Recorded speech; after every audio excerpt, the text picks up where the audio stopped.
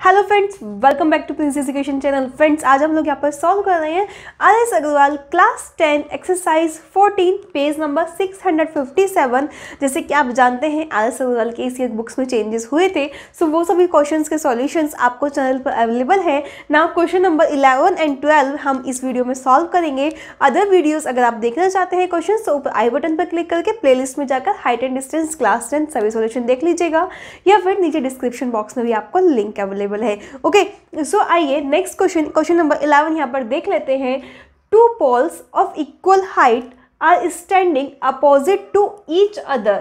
Right, ध्यान रखना height and distance में मेनली डायग्राम बनाना होता है। अगर आपने स्टेटमेंट अच्छे से स्टडी कर लिया देन क्वेश्चन आप बहुत इजीली बहुत जल्दी सॉल्व कर सकते हैं। इतना बड़ा क्वेश्चन देख के आपको डरना नहीं है। ओके, सो आइए यहाँ पर आपको टिप्स बताई जाएगी किस तरीके से आपको रीड आउट करना है। Two poles of equal Heights, दो पोल हैं इक्वल हाइट के, चलिए, are standing opposite to each other, एक दूसरे के अपोजिट खड़े हैं। On either side of the road which is 80 metre wide, means जो रोड है इसके दोनों साइड एक एक अपोजिट में पोल खड़े हैं। बीच की रोड की डिस्टेंस कितनी है? 80 मीटर है। सो गाइज आइए एक डायग्राम बना लेते हैं। एक रोड है कितने मीटर वाइड? 80 मीटर। ठीक है, इसके दोनों साइड अपोजिट खड़े हैं दोनों पोल। ये दोनों पोल यहाँ पर खड़े हुए हैं आपके, एक दूसरे के अपोजिट है। आप रोड पर देखते हैं जब चलते हैं दोनों साइड में पोल लगे हैं, दैट मीन्स इस तरीके से बीच की जो रोड है वो 80 मीटर उसमें डिस्टेंस है एंड दोनों साइड दो पोल खड़े हुए हैं। Now from a point P between them on the road, means ये जो आपकी रोड है ए बी मान लीजिए आप इसको, इसके बीच में एक यहाँ पर कोई पॉइंट है जिसे हमने बोला है P पॉइंट। राइट, क्या बोला है हमने यहाँ पर? इसको P पॉइंट बोला है। इसको हम अलग से लिख देते हैं जिससे आपको कन्फ्यूजन ना हो। तो रोड के बीच में क्या है? P पॉइंट है। Angle of elevation of the top of one pole is 60 degree, means एक जो पोल है उस पे एंगल ऑफ एलिवेशन कितना बन रहा है? 60 डिग्री। सो गाइज एलिवेशन ऊपर की तरफ बनता है। ये आपकी स्ट्रेट लाइन होती है, जब आप ऊपर देखते हैं तो एंगल ऑफ एलिवेशन बनता है। दैट मीन्स इस पॉइंट P से मान लिया कि ये जो आपका पॉइंट है पोल का टॉप, यहाँ पर एंगल ऑफ एलिवेशन बन रहा है कितना? 60 डिग्री। वन पोल लेना है तो यहाँ से जब हमने देखा P पॉइंट से तो एंगल ऑफ एलिवेशन कितना बन रहा है? 60 डिग्री। ध्यान से देखिए क्वेश्चन को। फ्रॉम अ पॉइंट P बोला था उसने आपको, between them on the road, इस पॉइंट P से रोड के बीच में जो पॉइंट P है इससे angle of elevation of the pole, top of the पोल, यहाँ से एंगल ऑफ एलिवेशन इस पोल के टॉप का कितना बन रहा है? 60 डिग्री। तो हमने ड्रॉ कर दिया। Now and angle of depression from the top of another pole at P is 30 degree, means आप इसे तो छोड़ दीजिए, दूसरे पोल की बात कर लीजिए। इसने कहा from the top of the another पोल, ये लाइन पढ़िए, फ्रॉम आया है कहाँ से? टॉप से। किसके? अनदर पोल के। तो दूसरे पोल के टॉप से अगर हम देखते हैं कि एंगल ऑफ डिप्रेशन कितना बन रहा है इस पॉइंट P पर, बोला है उसने आपसे सामने सामने सीधा सीधा, from the top of another pole eight point P angle of depression बन रहा है। ये भी ध्यान रखना, एलिवेशन नहीं बन रहा है, क्या बन रहा है? डिप्रेशन बन रहा है। तो यहाँ से कितना बन रहा है एंगल ऑफ डिप्रेशन? 30 डिग्री बन रहा है। सो गाइज, अगर आपकी ये स्ट्रेट लाइन है, जब हम इस पोल से सामने की ओर देखते हैं तो ये आपकी स्ट्रेट लाइन होती है। ठीक है, यही होती है आपकी स्ट्रेट लाइन। नाउ जब आप इस पॉइंट से ऊपर की ओर देखेंगे तो एलिवेशन बनेगा एंड जब नीचे की ओर देखेंगे तो डिप्रेशन बनेगा। तो आपसे एंगल ऑफ डिप्रेशन कितना दिया है? 30 डिग्री दिया है। सो ये जो लाइन है ये यहाँ से 30 डिग्री, मीन्स ये जो बीच का एंगल है ये कितना है आपका? 30 डिग्री दिया हुआ है। ये वाले एंगल की वैल्यू 30 नहीं है आपकी, ये वाले एंगल की वैल्यू 30 है। ध्यान से समझ लीजिए, ये आपने जब पॉइंट पी से देखा था तो ये आपकी स्ट्रेट लाइन थी एंड यहाँ से आप ऊपर टॉप की ओर देखा तो इन दोनों के बीच में जो एंगल बना वो आपका एंगल ऑफ एलिवेशन था। सेम इस पॉइंट से जब हम सीधे सामने की ओर देखते हैं एंड नीचे की ओर देखते हैं तो इन दोनों के बीच में जो एंगल बनेगा उसे क्या बोलेंगे, एंगल ऑफ डिप्रेशन बोलेंगे। और अगर एंगल ऑफ एलिवेशन की बात करते हैं तो वो जब टॉप की ओर देखते हैं ऊपर की ओर तो इस लाइन और इसके बीच में एंगल ऑफ एलिवेशन बनता है। ये क्लियर है ना कंसेप्ट। सो गाइज ये एंगल ऑफ डिप्रेशन आपको कितना दिया है, 30 डिग्री दिया है। एंड ये आपकी जानते हो अच्छे से ये जेड बन रहा है आपकी शेप, मीन्स ये एंगल 30 डिग्री है तो ये भी एंगल 30 डिग्री है क्योंकि ये 90 डिग्री का एंगल है, ट्रायंगल है आपका। तो आपने थ्योरम ट्रायंगल में अच्छे से रीड आउट की है कि ये एंगल 30 है तो ये भी एंगल आपका 30 डिग्री होगा। ओके, सो आपके इस पॉइंट P पर एक एंगल ऑफ एलिवेशन आपका 60 डिग्री है एंड एंगल ऑफ डिप्रेशन क्या आ गया आपका, 30 डिग्री आ गया। दैट मीन्स आपके ये एंगल तो 90 डिग्री के हैं एंड सेकंड एंगल आपको मालूम हो गए वैल्यूज़। तो आप कैलकुलेट कर सकते हैं। ये टोटल वैल्यू आपको 80 दी है, हाइट इक्वल थी दोनों पोल की, स्टार्टिंग में ही बताया था इक्वल हाइट्स के हैं तो h और h है। तो आपसे क्या पूछा है, हाइट पूछी है, h की वैल्यू एंड डिस्टेंस पूछी है दोनों पोल की P से। मान लिया ये x है तो ये कितना होगा 80 माइनस x, क्योंकि टोटल डिस्टेंस कितनी है 80 है। सो आपको ये डिस्टेंस बतानी है दोनों और ये हाइट बतानी है, सिर्फ ये आपका कंसेप्ट है। अगर आपको ये डायग्राम अच्छे समझ आ गया तो क्वेश्चन बहुत इजीली कर सकते हैं, इसीलिए मैं आपको डायग्राम को समझाने में ज़्यादा फोकस करती हूँ जिससे कि आप इजीली सारे क्वेश्चन कर सकें। सो गाइस टिप्स पे आपको सारे पॉइंट्स याद करने हैं। ये एंगल ऑफ एलिवेशन और डिप्रेशन से घबराना नहीं है कभी भी। ओके, सो इस तरीके से आप क्वेश्चन करेंगे। नाउ ये ए बी पॉइंट दे दिए आपको, ए बी, इसे सी मान लीजिए, इसे डी मान लीजिए।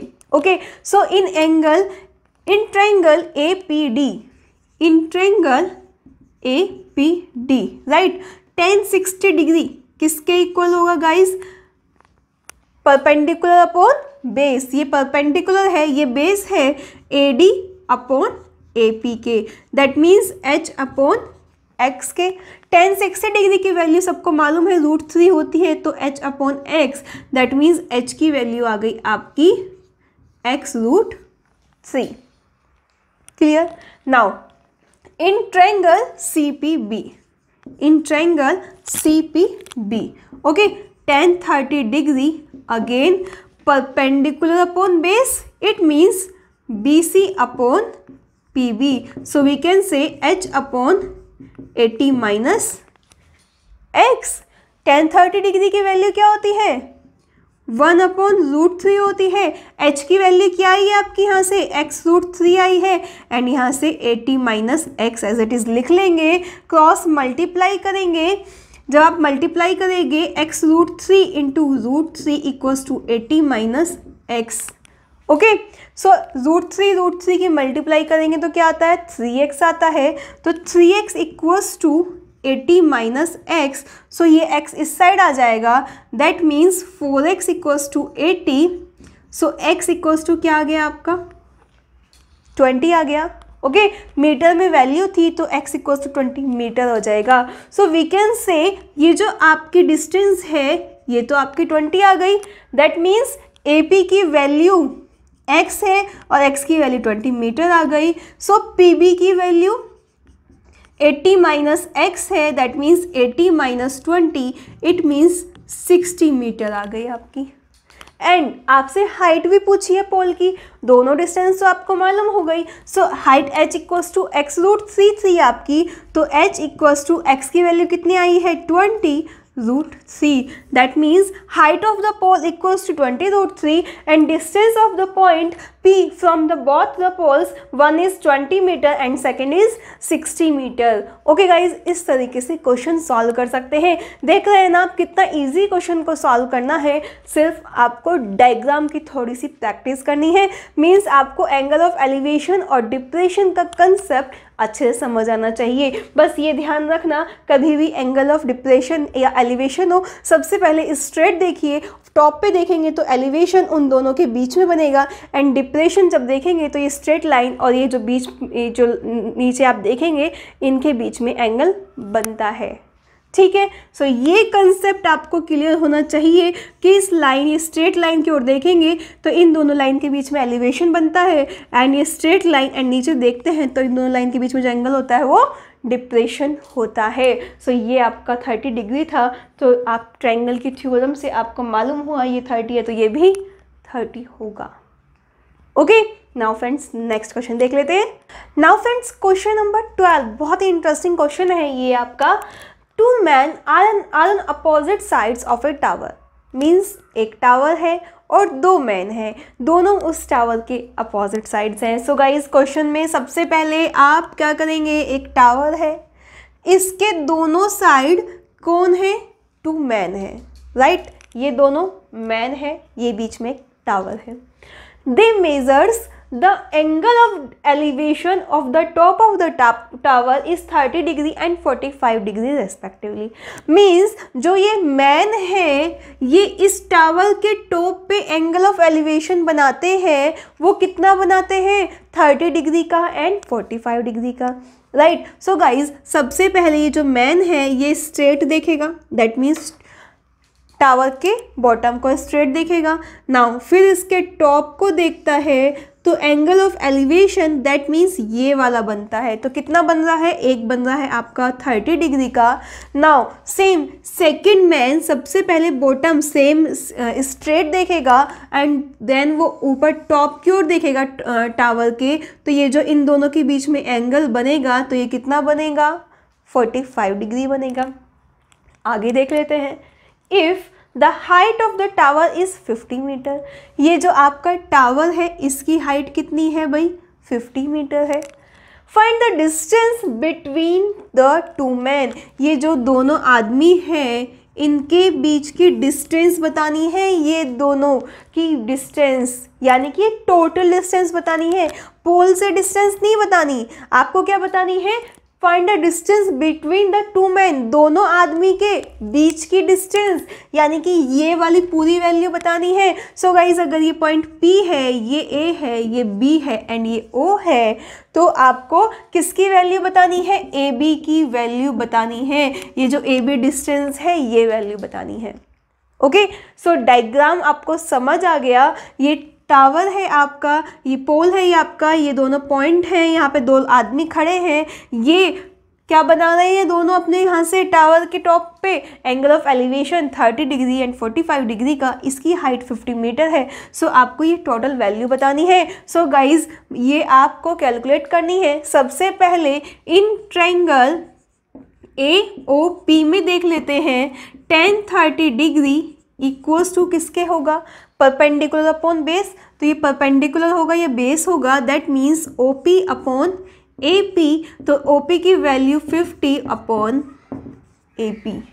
ओके, tan 30 की वैल्यू क्या होती है, 1/√3 होती है, equals to 50 upon AP, it means AP equals to 50√3 and √3 की वैल्यू ऑलरेडी आपको दी है 1.732, that means AP equals to 50 into 1.732, तो मल्टीप्लाई करेंगे आंसर आ जाएगा 86.6 मीटर। आगे समथिंग जो आपका आएगा, सो अगर आपका आंसर आ जाएगा 86.6 मीटर, क्रॉस डिजिट में मल्टीप्लाई करके देख लीजिएगा। ओके, सो आपकी ये वैल्यू आ गई 86.6 मीटर। यहाँ पे हम लिख लेते हैं 86.6 मीटर, ये आपकी वैल्यू आ जाती है। नाउ PB भी कैलकुलेट करेंगे। सो इस ट्रायंगल POB से, in triangle POB tan 45 degree किसके इक्वल होगा, OP upon PB, that means perpendicular upon base के। परपेंडिकुलर की वैल्यू कितनी है, 50 है, राइट, एंड PB की वैल्यू आपको मालूम नहीं है, ये आपको कैलकुलेट करनी है। नाउ tan 45 डिग्री की वैल्यू कितनी होती है आपकी ट्रिग्नोमेट्री टेबल से, 1 होती है, इक्वल्स टू 50 अपॉन PB। ठीक है, सो क्रॉस मल्टीप्लाई करेंगे, PB की वैल्यू आ गई 50 मीटर, दैट मीन्स ये PB की वैल्यू आपकी 50 मीटर आ गई। ओके, सो गाइज आपसे AB की वैल्यू पूछी है, that means AB equals to होगा आपका AP प्लस PB AP की वैल्यू आपकी 86.6 आई है, PB की वैल्यू 50 आई है, तो ऐड कर दीजिए 0.6, 0 + 6 6, 8 + 5 13, दैट मीन्स 136.6 मीटर आपकी ये दोनों आदमी के बीच की डिस्टेंस आ गई। सो आप लिख देंगे statement, distance between the two man equals to 36.6 metre, है ना। So easy. सो गाइज इस तरीके से आप पूरा क्वेश्चन कर सकते हैं। आप देख लीजिए, सिर्फ डायग्राम बनाना आना चाहिए, वो ही आपके लिए इम्पॉर्टेंट है बहुत ज़्यादा। इस तरह के क्वेश्चन एग्जाम में बहुत ज़्यादा आते हैं। डिस्क्रिप्शन बॉक्स में लिंक अवेलेबल है ट्रिग्नोमेट्री टेबल लर्निंग ट्रिक की, जिसमें आपको 1030, 1060, 1045 कोई भी एंगल दे दिया जाए, सबकी वैल्यू चुटकियों में ऐसे आप लर्न कर सकते हैं। एंड सभी क्वेश्चन के सॉल्यूशन भी आपको अवेलेबल है, वो जाकर आप देख सकते हैं। आपके इंपॉर्टेंट क्वेश्चन, जो चैप्टर के इंपॉर्टेंट क्वेश्चंस हैं वो भी अवेलेबल है, वो आप सभी देख लीजिएगा, एग्जाम के पर्पज से बहुत हेल्पफुल है। ओके गाइज, आई होप ये वीडियो आपके लिए हेल्पफुल होगी।